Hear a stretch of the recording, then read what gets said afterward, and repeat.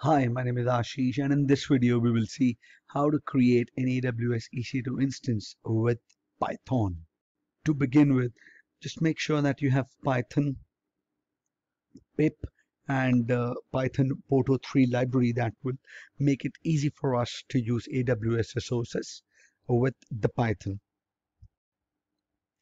If you have not installed Python, go to google.com and type in download Python, and you can download the Python from python.org.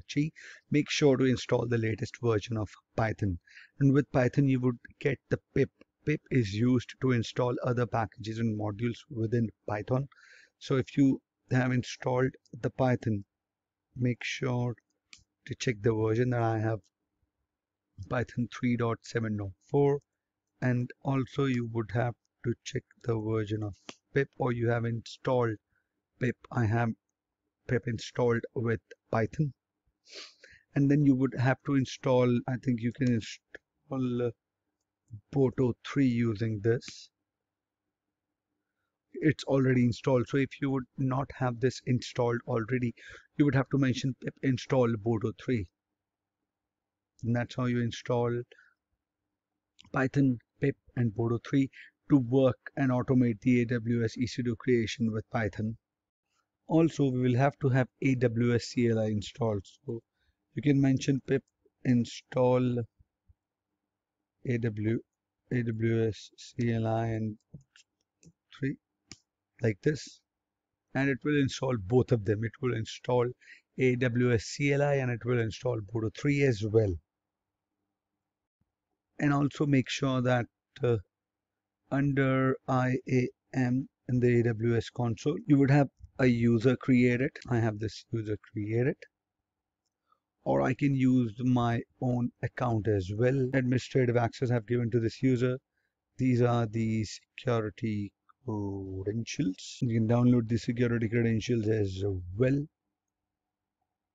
Like, I have given the administrative access. If you don't want to give the admin access, you can create a user and assign it a policy to allow full control over EC2. So you would have a policy mentioning EC2 full access. You can do that, or I can show you user add permissions, add existing policies directly, search it over here, Amazon EC2 full access.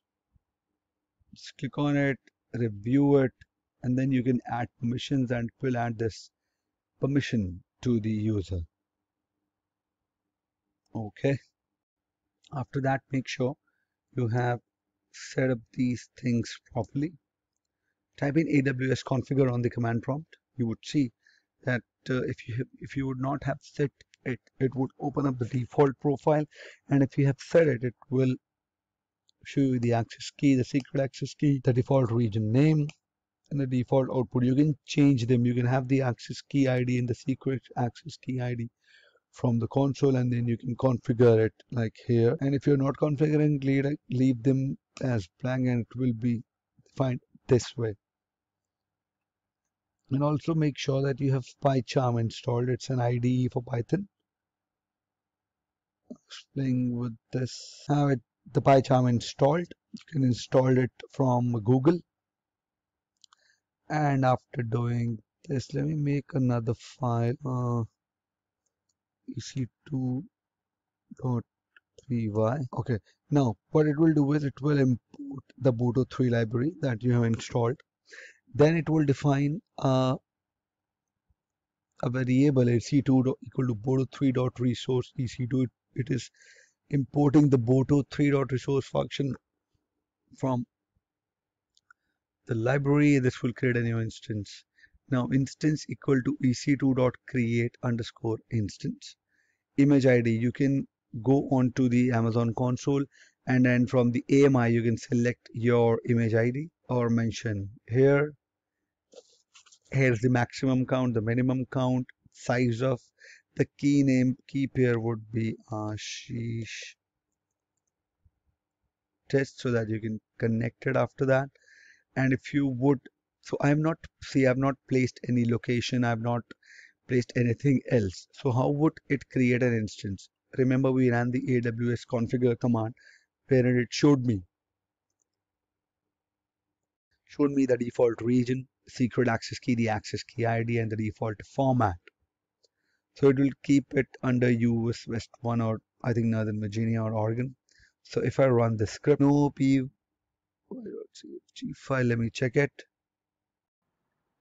So we are back with this code, Python code. So what you'll do is you can pick this code, and if you would see here, I will explain this Python program later in the next video, but I'm going to show you how this will create the EC2 instance in the region that we specified in the AWS configure few minutes back.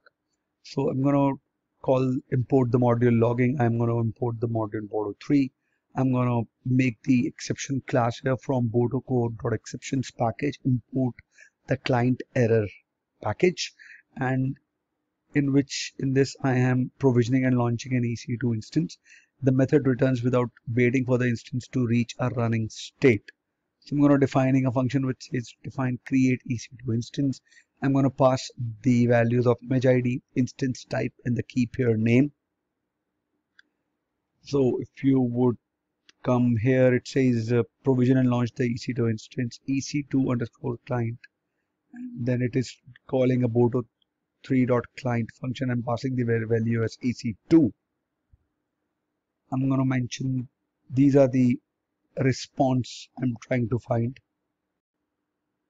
This is basically calling this method of the EC2 client, boto3 client method, this class, and response it would, I'm going to try and accept to caught any error.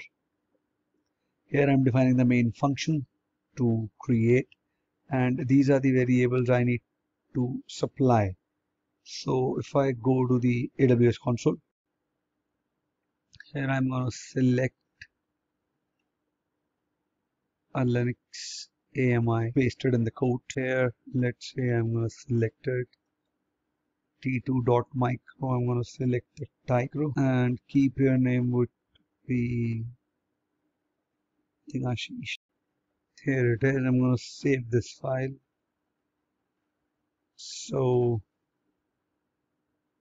save this on a location app AWS EC2 dot py extension. Those are here. I'm going to open up the command prompt. I'm going to go to my desktop. I'm going to run a Python and call that file. Let's see how it goes. Okay, let me check. I have 0 running instance. Okay, I'm going to change the name of an AMI. If I to role as, let's see, it's expecting this AMI dash. Let me